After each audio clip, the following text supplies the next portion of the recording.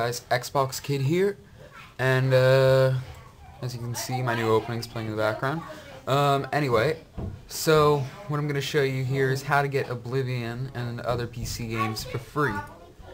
Now, personally, do this legally. Make sure you own it, maybe on another platform or something. I mean, come on.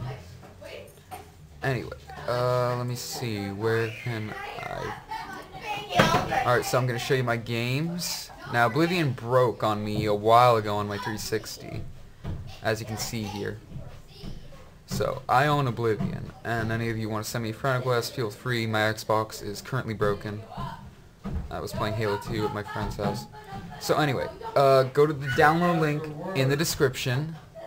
So, I proved that I own this legally, as well as Fallout 3, which I've already downloaded, because my Xbox is broken right now.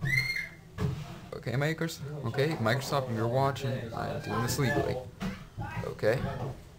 All these downloads are at your own risk. So, as you can see, right here, there's Oblivion. They're in 1 GB download links, all of them.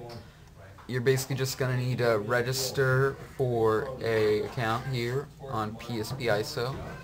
And, yeah, that's it, guys. You've got yourself a ton of games.